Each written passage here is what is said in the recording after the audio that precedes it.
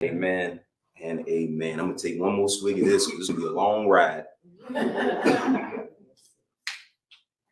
I have fought the good fight.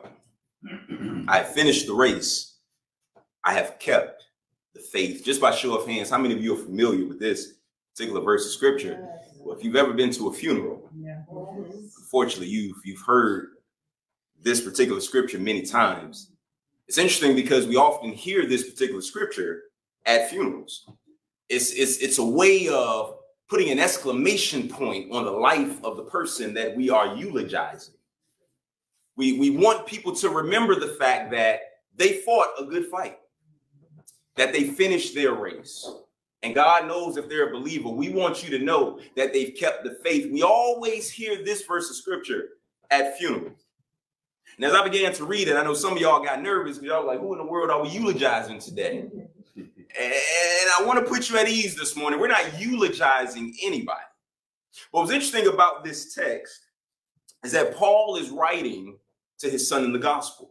He's writing to Timothy. Now, this is his second letter. This is why we call it 2 Timothy. The first letter, he's writing to encourage Timothy. Timothy is the pastor of the church at Ephesus, and he's trying to let him know, things are going to be okay, that you can do this. Don't let anybody despise your youth. I know you're young. I felt that thing when Paul wrote it as a young pastor myself. But don't let folks push you around.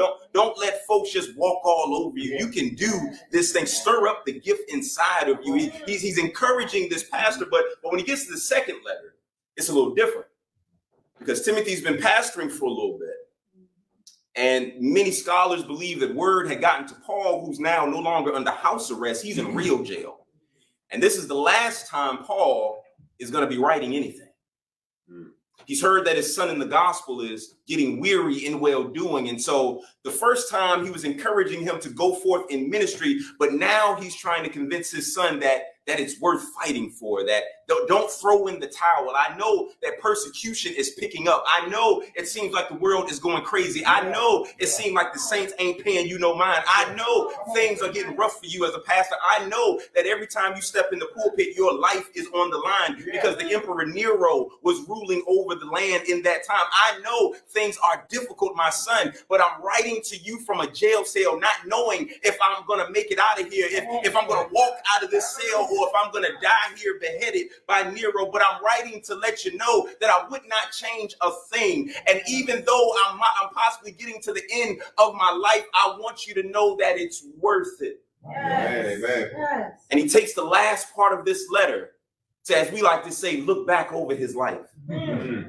See, we always tell you to look back over your life because we want you to find reasons to give God praise. But Paul is looking back over his life as he's writing this last will and testament to his son in the gospel to let him know, listen, as I look back over my life, certainly I have many reasons to give God praise. But I've come to the realization that as I look back over my life, I lived a good life. Yeah. And I would argue that maybe we need to stop waiting for funerals to preach this text, to talk about what we think someone did, and instead start preaching this text before funerals so it can become the thing that we're now doing. Because I believe that Paul, as he's writing this letter, as he's referencing these three things, he's using them as a measuring stick to say my life was pretty good. If I were to give today's sermon a title, it would simply be, when I look back over my life, will you preach this thing to somebody? Will you tap your neighbor on the shoulder? Will you smile behind that mask at them? Make good eye contact with them and say, Pastor Mike came to tell you. What do you see? What do you see when you look back over your life? When I look back over my life, the Apostle Paul is ending his letter to his son Timothy, and he ends it with these words, Timothy, my son in the gospel, when I look back over my life, I can say that I fought the good fight. When I look back over my life, I can honestly say I finished the race. When I look back over my life, this is the part I shout about. I kept my faith. When everything in the world told me to let it go, I kept my faith. When it seemed like I couldn't take another step, I kept my faith. When I thought I might just lose my mind, I kept my faith. When I didn't know where my next meal was coming from, I kept my faith. When I woke up and really, if I can be honest, I wondered, God, why did you wake me up? Yeah. I kept my faith. Yes, when I look back over my life, somebody say, when I look back over my life, I want to share with you today. So good to see my sister on this morning. I want to share with you today, if you're taking notes, 3 questions to consider today for a better tomorrow. 3 questions to consider today for a better tomorrow. Y'all excuse me if y'all don't shout today, but 3 questions to consider today for a better tomorrow. The first question I want you to consider, again, I pray that you're writing this down. If not, I'm sure they're taking care of me on Facebook right now. The first question you want to ask yourself when you look back over your life is, am I rumbling well? I'm gonna give you 3 R's today. Am I rumbling well? Will you help your neighbor real quick? Say, neighbor, how's your rumbling going? How's your rumbling going? For those who don't know Ebonics, that's just a cool way of saying fight. Are you fighting well? Am I rumbling well? Where am I getting this from? Well, this is the first thing that Paul reflects on in the text. He says, I have fought the good fight. Mm-hmm. Now, I'm a word guy. I'm a word guy. Y'all know that. Y'all been with me long enough. I'm a word guy. And so my mind started going when I read that Paul says I fought the good fight. Paul didn't just say I fought the fight. Right. He said I fought the good fight, which suggests to me that there's a such thing as a bad fight. Which now raises the question, what is the criteria for a good fight? Yeah. Y'all know me, I'm a word guy, and I believe in getting into the etymology of a thing and the original language of the text. And so I began to dig a little deep into this text because I had to understand, Paul, what in the world is a good fight? How do you know you fought a good fight? And when I looked this up in the Greek, it was the word kalos. Somebody say kalos. Kalos. He said, I fought the kalos fight. Now that word kalos means beautiful. Paul said, I fought the beautiful fight. Now, some of y'all are confused because you've been in a fight before. Yes, sir. And there's usually nothing beautiful about a fight. Amen. In fact, some of y'all lost some beauty in a fight because you walked out with some scars. You walked out with some blood on your face. Some of y'all look like Martin coming out of some of them fights. It really ain't too much beautiful about a fight. But Paul says, I fought the kalos. He chose this particular word. He said, I fought the beautiful fight. And so I'm now talking to the text because I'm like, God, I ain't really seen nothing too beautiful about a fight. He said, even though the fight may be ugly, there's something beautiful in it. Mm. Paul is not saying that he won all of his fights. Paul is not saying that he always had a flawless victory. Paul is not saying that he never walked out of these fights without some bruises and some scars. But what Paul is saying is that whenever I got in a fight, I got in a fight that I could find something beautiful in. Yeah. And I would argue that what's messing some of us up from living the life that God has called us to live is that we're just too committed to ugly fights. Mm-hmm.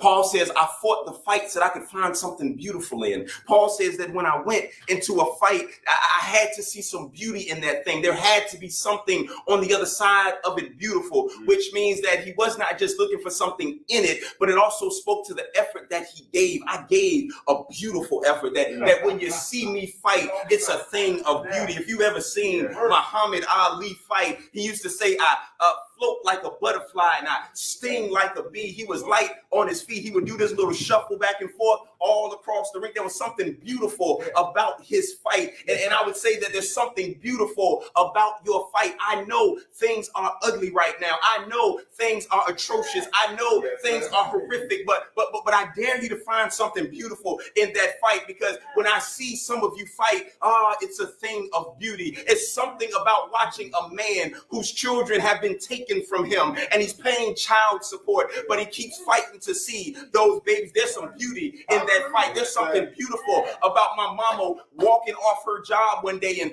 walking home because she wanted to teach me the lesson that there's no amount of money that's worth your respect, that you don't work a job and get disrespected. You walk off of that job and trust God for something better. There's something beautiful in that fight. There's something beautiful about that person that's taking care of their loved one who's fighting dementia and barely remembers them, but they show up every every day to reintroduce themselves and to show them that I love you, that even though you treat me a certain way, I love you. Even though you don't remember all the good times, I love you. Even though I'm watching you fade away, there's something beautiful about that fight. There's something beautiful about that pastor that gets up every Sunday and he has an encouraging word for people, even though in the deep down to the tail of his soul, he's discouraged himself. That's a beautiful fight. That I want you to know that I know the fight may be ugly, but you got to find something beautiful in it. Yes, sir. Thank you, Jesus.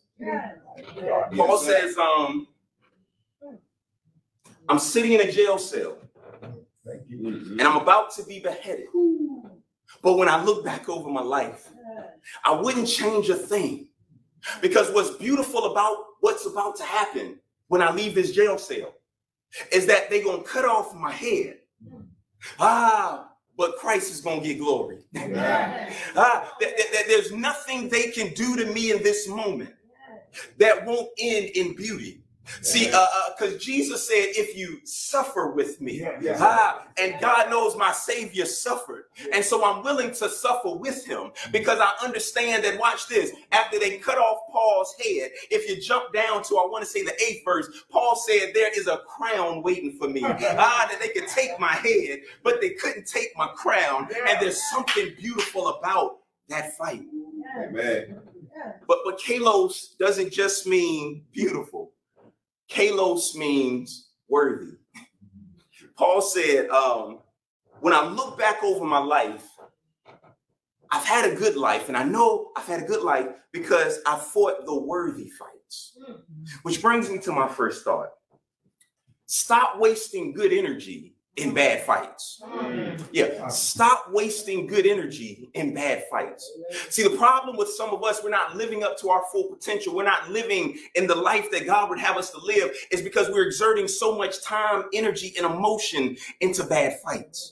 The fights are not worth it. I would argue what makes a good fight, an actual good fight, is what you walk away with. And some of y'all have been fighting folks who have nothing to lose. I'm to a place in my life that I'm not just fighting anybody. Matter of fact, let's take a poll. When the last time y'all seen Pastor Mike fighting here?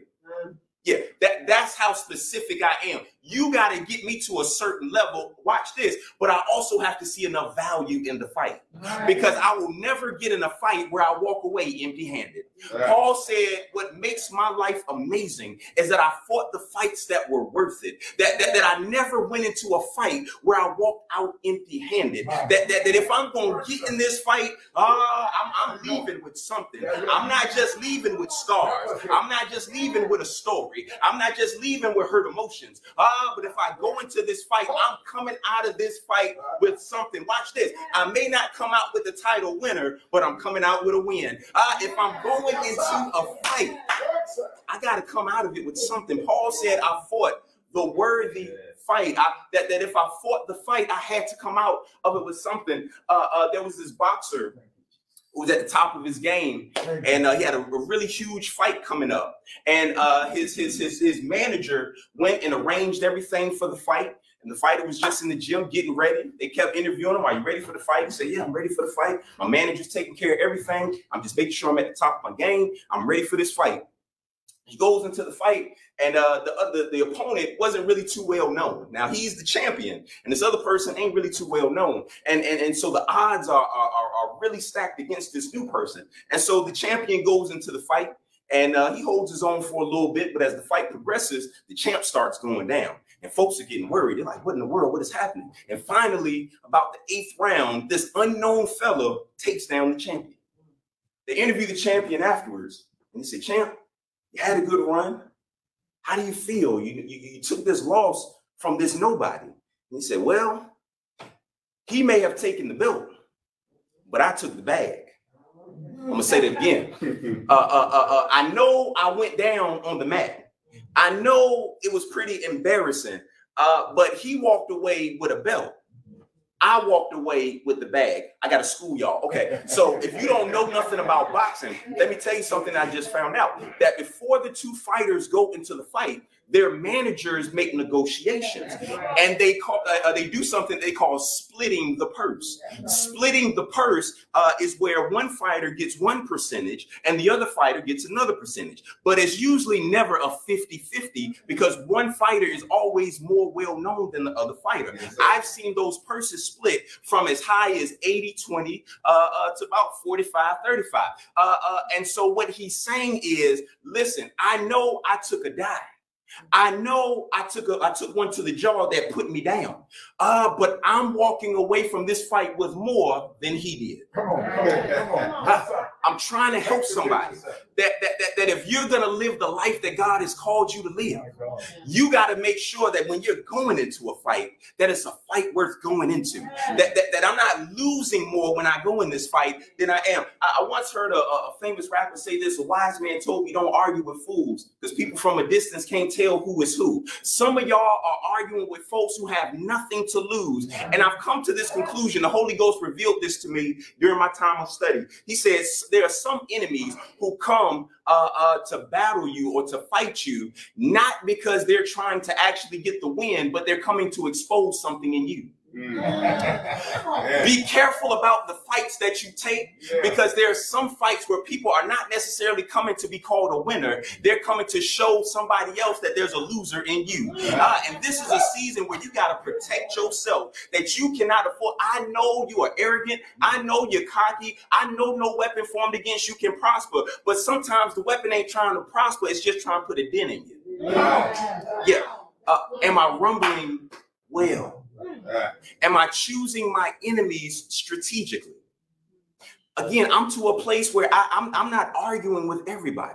I'm not jumping into everything, because I have to be walking away with something. There are some of us who have lost really good relationships because we fought to the point of not walking away with understanding, but we fought to the point that I couldn't stand you when I walked away. Look at your neighbor, say, neighbor, what you walking away with? What you walking away with? And if you're not walking away with something, that fight ain't worth it. And as we reflect on the time that we're living in, what's the fight you want to be known for? One thing that keeps me humble, and I learned this from my bishop, and you may call us extreme, but there's some value to this wisdom. He says that he would never let the sun go down on his wrath, that if he and his wife were having issues, that he would try to work it out before they went to bed. Because the truth of the matter is, if I don't wake up tomorrow, I don't want my last fight to have been a fight with you. I want my last fight to have been a fight for you. I want you to remember me, that when I'm gone here, that Pastor Mike didn't leave this earth hurting my feelings. He didn't leave this earth calling me out my name. He didn't leave this earth hurting my emotions. He didn't leave this earth making me feel insignificant. But when he left this earth, he was fighting for me. When he left this earth, he was encouraging me. When he left this earth, he made me feel like somebody. What fight will you become famous for? Paul says, when I look back over my life, I can say I lived a good life because I rumbled well. Somebody say, I'm rumbling well. Not only do you want to ask yourself, am I rumbling well, but you want to ask yourself, am I running a quality race? Am I running a quality race? Someone's like, I ain't ran in a long time, but are you running a quality race? Paul says, I have finished. Somebody say finish. He says, I finished my race. Now, y'all, again, I'm a word guy, and so I'm noticing something here. He didn't say I ran my race. He said, I finished my race. He didn't say I ran my race. He said, I finished my race. Now I'm talking to the Holy Ghost here. I'm like, Holy Ghost, there's something here. What are you trying to reveal? He said, look at that word finished. He said, I finished my race. And then so I started asking more questions. I said, how did Paul know he finished his race? How do you know when your race is done? How do you know when it's finished? And the Holy Ghost said the reason he knew he finished his race is because it was his race. I said, wait a minute. One more time. He said, the reason Paul knew he had finished his race is because he was running his race. The problem with some of us is we're running everybody's races but our own. Some of you are running races with no finish line. And the reason you're running a race with no finish line is because it ain't your race. Wow. See, some of you have started running races because your mama or your daddy told you that's the race you're supposed to run. Some of you are running races because society told you that that's the race you were designed to run. But the Bible lets me know before I formed you in your mother's womb, I knew you. And I set you apart. I sanctified you. In other words, God says, I put you on the track you belong on. The problem is we ran our race, but we didn't like our race, or we saw somebody running a little better than we're running, and we started running their race, not because we wanted to go where they're going, but we just like the way they run. Wow. Paul said, I finished the race. But what he might have well have been saying is I finished my race because I ran the race that God put me on. And the race that God put me on may not have been a popular race. The race that God put me on may not have been the most safest, secure race. The race that God put me on may not have had a whole bunch of money in it. The race that God put me on may not have been the race where it brought me admiration and fame. The race that God put me on may not be the race my children want to follow when they grow up, but it's still my race. Somebody say it's still my race. Still my race. Whose race are you running? My God. And if you're running a race with no finish line, you're just running. And this is why some of us feel empty, because we're just running. This is why some of us feel unfulfilled, because we're just running. This is why some of us wake up with regrets and we don't know where to actually put them to. It's because we're just running. A favorite movie of mine, and I don't cry over too many movies, but I can't lie because my mama's here and she witnessed it. A favorite movie of mine is Forrest Gump. I cried on that movie. I did. Don't judge me. But there's a scene in that movie. There's a scene in that movie where Forrest Gump gets up, puts his red hat on, and just goes running. And he starts running, and he keeps running. And he says the plan was to just run to the end of his block. But when he got to the end of his block, he figured he might as well just go out of town. And when he got to the end of town, he was like, well, might as well just run the city. And when he got to the end of the city, he was like, well, might as well just run the state. And when he got to the end of the state, he was like, well, might as well just go ahead and run across the next state. And he just kept running. And he kept running. And folks started running with him because they wanted to know, Forrest, why are you running? And Forrest just said, I just felt like running. And they just keep joining up because folks are like, are you running for a noble cause? And Forrest said, I just felt like running. And they were like, well, are you running to get world peace? He was like, hey, I just felt like running. Are you running to raise money for a cure for something? Nah, I just felt like running. And Forrest is running and folks are following Forrest and a whole mob is behind him. And Forrest gets to the middle of nowhere and he stops running. And the folks are confused and they're waiting on him to say something. And Forrest turns around and he says, I'm pretty tired. I think I'm gonna go home. And the look of disappointment on these people's faces was amazing because they just knew he was going somewhere. But what they missed was that the finish line was not physical. The finish line was in his mind. Yes, sir. They couldn't see that he reached the end of his race. And if they had been running their own race, they could have appreciated the fact that he may have been in the middle of nowhere. There may not have been a bunch of cameras around. He may not have gotten a whole bunch of money. But as long as he reached the place in his mind that the Lord wanted him, I'm trying to help somebody today. As long as you reach the place in your life that God has destined as your finish line. But what's more dangerous than that is to run all of your life and never finish.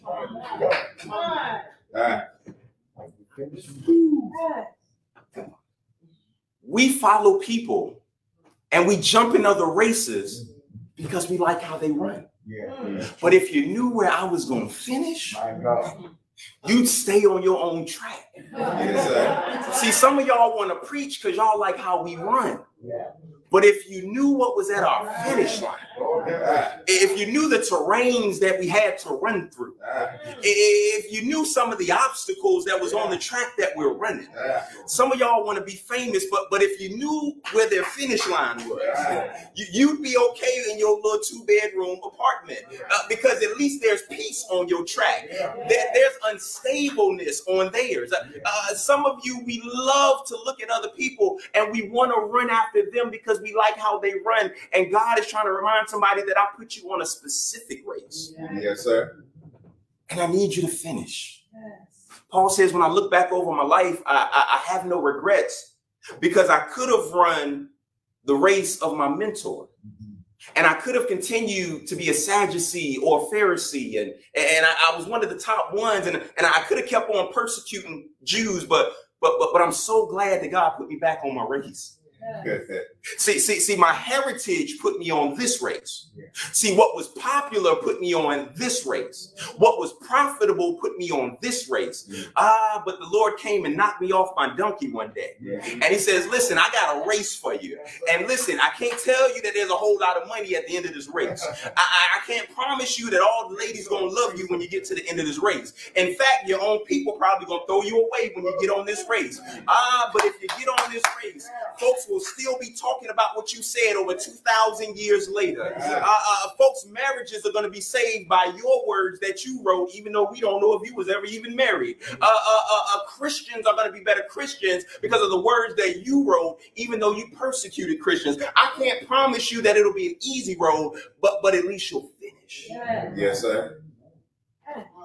Your neighbor say, neighbor, Neighbor, are you finishing? are you finishing?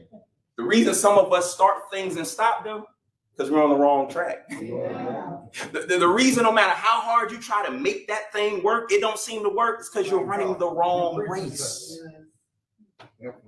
Am I rumbling well? Am I running a quality race? And the last thing, am I retaining my faith? Am I retaining my faith? Paul says the reason I can look back over my life and my life is amazing because I rumbled well and I ran a quality race. But the biggest thing is I retained my faith. Paul says I have kept. Somebody say kept. Yeah. He says I have kept the faith. Now the question, of course, I have to ask here is, Paul, how did you keep your faith? Like, how does one actually keep their faith? We live in a world that tries to take our faith from us. We live in a world that tries to suppress our faith. We live in a world that tries to make us feel crazy about our faith. We live in a world that tells us that our faith is racist. We live in a world that tells us that our faith is hate speech. We live in a world that tells us that our faith is nonsense. How do you keep your faith? And Paul is living at a time where his faith would cost him his head. How do you keep your faith when you're facing that type of persecution? And I had to go back to the original language. What does this word kept mean? And that word kept comes from the Greek word tereo. Somebody say tereo. And that word tereo means to guard or defend. Paul said, I guarded and defended my faith. The reason I could hold on to my faith is because I guarded it. I spent time defending it. I want to ask you a serious question today. When's the last time you had to defend your faith? See, one of the challenges of this generation is that we like to live in a Christian bubble.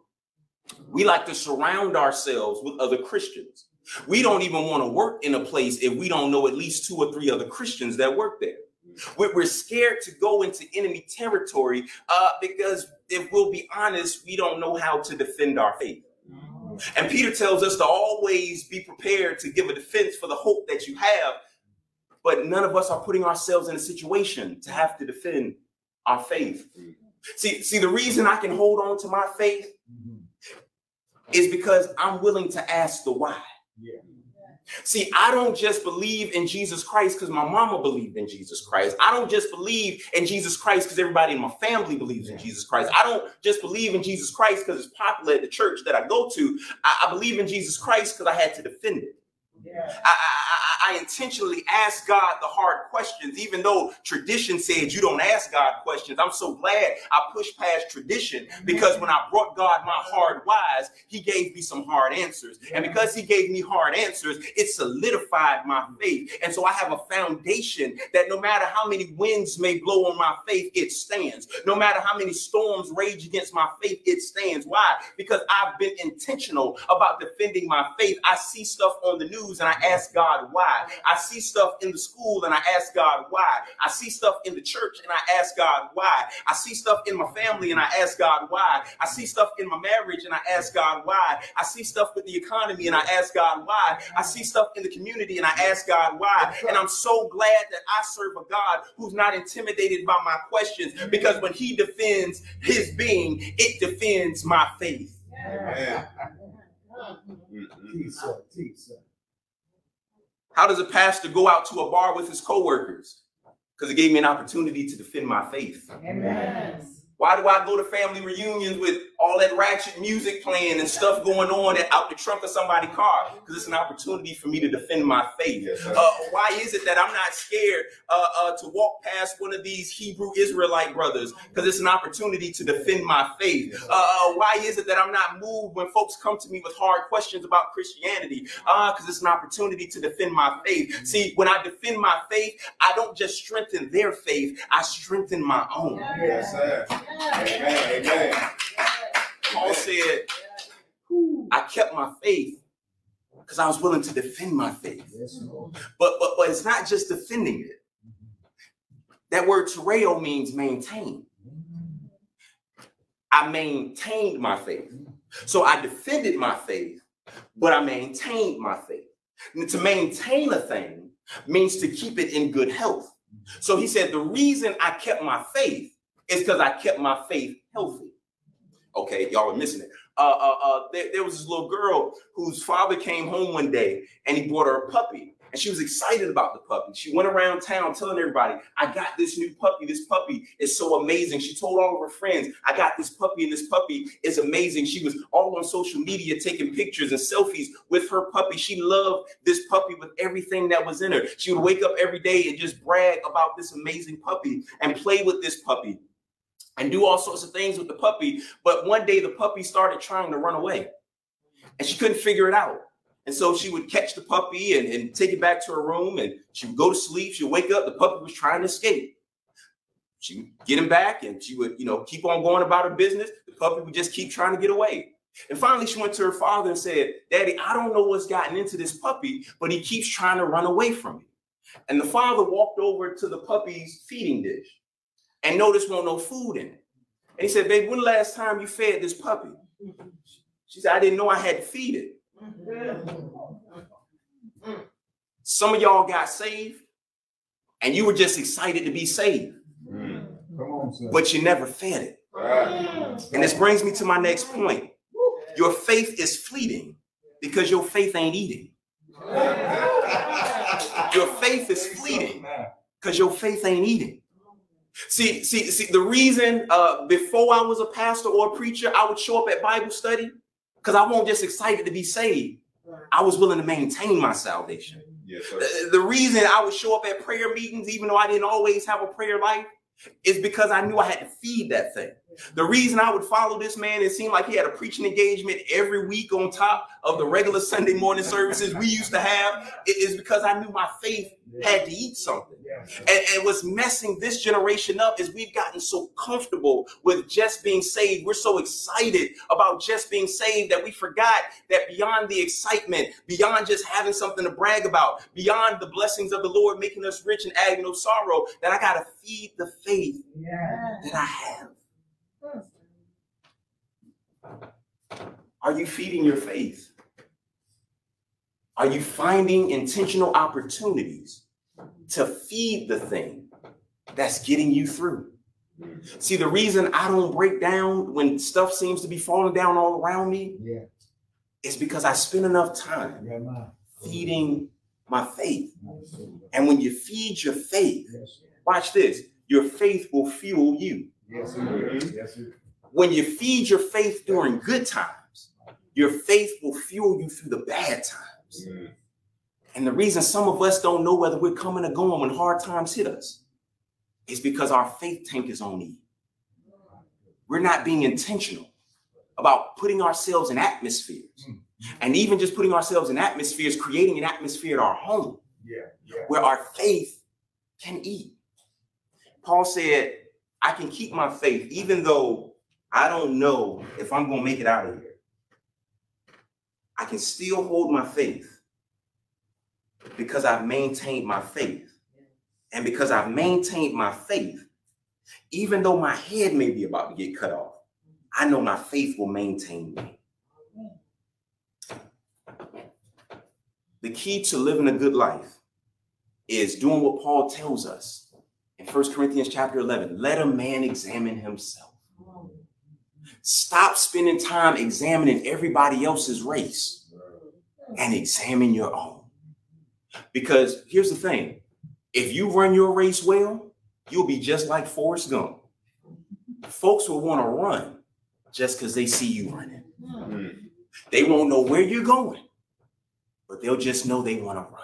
Somebody say, run, Forrest, run. Run, Forrest, run. I'm running because I know my finish line. I didn't always know my finish line, but I know my finish line. And because I know my finish line, I'm determined to run my race well. And I've come to the conclusion that when you rumble well, when you run a quality race and you retain your faith, I believe verse 8 becomes true for us, that this type of life gets rewarded. Paul says, there's reserved for me the crown of righteousness, which the Lord, the righteous judge, will give me on that day. And not only to me, but to all, somebody say all, to all those who have loved his appearing. I love that last part. See, some of us think we're going to get a crown because we lived right. No. That's not what he says the criteria is. Some of us think we're going to get a crown because we had perfect attendance at church. And no, that's not what Paul says the criteria is. He says the person who's going to get the crown is the person who loved his appearing. Don't miss this. Don't miss this. He doesn't say you were perfect. He doesn't say you did everything right. He doesn't say you gave the biggest offering. He said the one who loved his appearing. What does it mean to love his appearing? I love when God shows up. Watch this. So in the middle of a fight, I can keep my tongue because I want God to show up. Yes, sir. I don't have to be right all the time. I'm willing to take a loss so that instead of being right, I can be righteous. Because I love his appearing. How much do you love his appearing? And do you love his appearing more than you love your appearance? Yes, sir. And one of the challenges of us is we love our appearance more than we love his appearing. I would rather walk away from the situation feeling right than being righteous. There's a lot of arguments I have bowed out of, not because I was wrong, but I just preferred to be righteous in the situation. Amen. I've come to the conclusion that some people fight so much because that's the only win they can look forward to. And I value my wins enough to say, you know what? You got it, boo. if you got to give all this energy, over $2, you got it, boo. If you got to give all this energy over something you don't have the research to back up, but you read on the internet, you got it. If you're going to give all this energy about a God you don't even believe in, you got it, boo. I refuse to keep giving bad energy to good fights. Amen. Because I've come to the conclusion that because I love his appearing so much, watch this, the word of God becomes true. This battle is not mine. It's the Lord's. Amen. See, I used to watch this thing called wrestling back in the day. It wasn't real, but it was entertaining. And there was a particular type of match that was interesting. In this fight, it would be 2 against 2.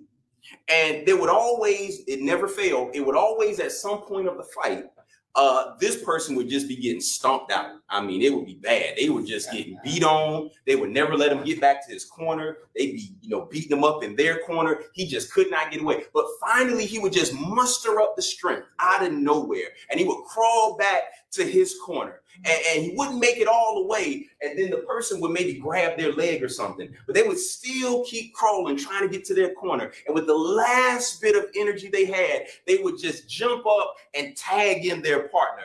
I'm to a place in my life that certain fights, if I'm getting dogged out in, I'm just going to use all my energy to get to my secret closet because I'm going to tag God in. I wish somebody would leave out of here with a commitment that there are certain fights that I'm not going to waste all my energy. I'm not going to waste all my emotion. I'm not going to waste all my mental capacity. God, this is too much for me, so I'm going to tag you in. Why? Because when I tag you in, it's a sign that I love your appearing. It's a sign that you are mightier than I am. It's a sign that you can fight this better than I can. It's a sign that your words are better than mine. It's a sign that you are an undefeated God and I am a defeated foe. So God, I'm going to tag you in. Yes, sir. Because I love your appearance. Amen. Amen. I'd rather tag you into a situation than for me to remain tangled in the situation. And because I'm willing to tag God in, because I'm willing to not feel like I have to fight all my battles, because I'm willing to let his appearance come through over my own, he says, there's a crown of righteousness, which the Lord, the righteous judge, will give me on that day. There's somebody who's on a race today, and you're wondering, why is it that, you know, it's so lonely on this road? Why is it that it seems like I can't get ahead financially? Why is it that it seems like everybody got a boo but me? Why is it that it seems like I give so much on this race and it seems like no one's giving back to me in this race? I got good news for you. That if you're on that type of race, you may not see the reward here. But somebody said there's a time coming. There's a time coming. There's a time coming. This is what I love so much. There's a time coming where the Bible says the Lord, the righteous judge, will give it to you himself. I want you to think about that. Jesus has prepared a crown for you. Some of you have gone your whole life feeling like a peasant, and God himself is going to take a crown and he's going to place it on your head. Some of you are waiting for people to crown you whose crowns ain't worth nothing. Some of y'all are willing to accept some rusted crowns when God says, I've reserved a righteous crown for you. And don't sell yourself short for a temporary fix down here when I've prepared so much. Just keep running the race. Keep fighting the battle. Hold on to your faith. And if you can do that, then the day that comes when someone stands up at your funeral and say, he fought the good fight or she fought the good fight, they ran a good race, they finished it, they kept their faith, that they won't just be saying something because they don't have anything to say, but they'll be speaking from the true experience that they've seen in your life, that they saw how beautiful your fights were, that they saw that you finished what you started because what you started is what God started for you. And that you held on to your faith when everything around you said, curse God and die. When everything around you said, throw in the towel. When everything around you said, don't go to church no more. When everything around you said, put that Bible down. When everything around you said, God don't hear your prayers, because you persevered. God himself will put a crown on you. And I'd rather be crowned by him in glory than to receive some of the crowns that this world would want to give me. Because I've come to the realization that a crown down here sometimes costs more than I'm willing to pay. A crown down here may cost me my integrity. A crown down here may cost me my sexuality. A crown down here may cost me my manhood. A crown down here may cost me my family. A crown down here may cost me respect in my community. But when God gives, the Bible says the blessings of the Lord make rich and add no sorrow. So I'd rather wait for his than to settle for this world.